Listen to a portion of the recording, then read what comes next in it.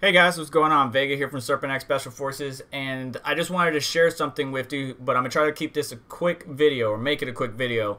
Recently, my uncle had an issue with his Apple Macbook Pro 2015 model, where he would boot it up, he would hear the Apple boot tones or boot up sounds, but he would not get a display. It was just black.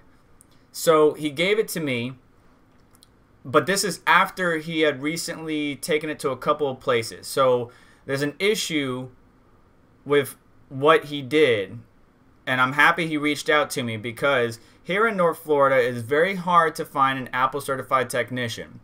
And if you have an independent person work on it, that can void your warranty and stuff like that. Well, there's a whole different spiel about Apple warranty and certified technician, but in short, that can add to the cost of your repair by having an Apple certified technician work on your computer. But because it's Apple certified technician working on it, it will fall in line if you have a warranty.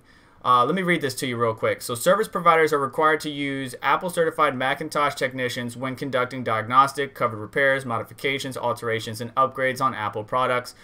For every 30 Apple repairs conducted each week, a service provider should employ at least one certified technician. Becoming certified to repair Apple Macintosh systems require both passing a software and hardware exam at an authorized Prometric testing center.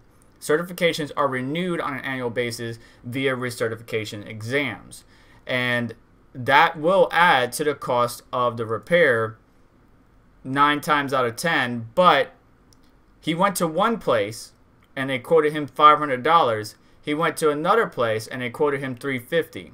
Now, if we go to iFixit, we can see that the MacBook Pro assembly, which is the whole thing, right? So the back has the wireless connections, the LCD connections, everything, is about $550 at iFixit. And with the just LCD panel, it's about $200 or $199.99. So that's gonna add to the cost. So if the one that quoted him $350 bought this for $200, then he just paid $150 in repairs. If this one was quoted for $500, that means he probably got it from somewhere cheaper, like Alibaba or overseas, for maybe $200, and then the technician would have made $300 on the repair. Let me show you what I did. So first off, there's 10 screws. All right, so 4 on top and bottom, and then 1 on each side. There's star tip number 3.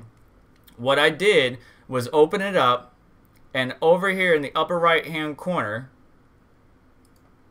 you will see an LCD connection where I'm pointing right now.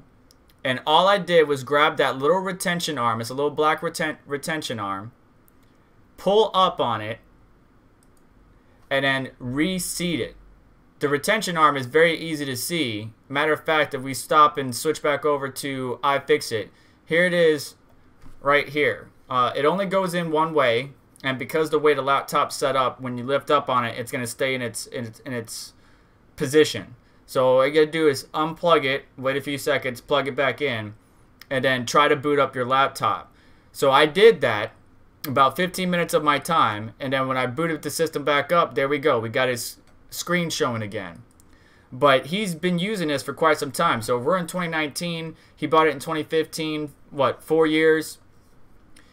What can sometimes happen with laptops, especially if you use it on a regular basis, and I saw a lot of dirt within the chassis, is, you know, he'll set it on his back seat, be driving, have to slam on his brakes, and his laptop will fall and hit the ground. Sometimes that type of action or motion or joshing of the device can cause connections to get a little bit loose. That's it. So just check the connections. Make sure there's no burnt transistors, capacitors. If you're not into all that, then just try to disconnect the LCD connection, reconnect it. Be careful, don't touch anything else, and you should be good to go. On the 2015 model, I didn't see anywhere where there's like a special seal or coating or anything like that where the LCD connection was up in the upper right hand corner. I didn't see anything like that. So even if you did have a warranty, I'm not sure if they'd be able to tell. Maybe they would. I know Apple has a bunch of tricks that they implement,